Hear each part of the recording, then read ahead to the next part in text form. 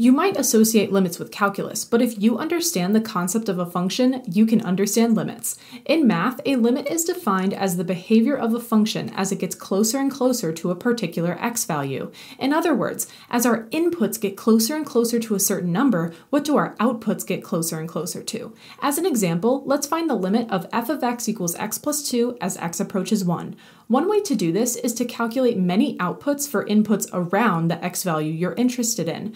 Let's calculate the output of this function for inputs close to but less than 1, like 0, 0.5, 0.9, or 0.99. Let's also calculate the output for inputs close to but greater than 1, like 2, 1.5, 1.1, or 1.01. From either direction, where do the outputs seem to be heading? 3. The limit of this function as x approaches 1 is 3. On the graph 2, we see that our function gets closer and closer to the y-coordinate 3 on the right and left side of the x-coordinate 1.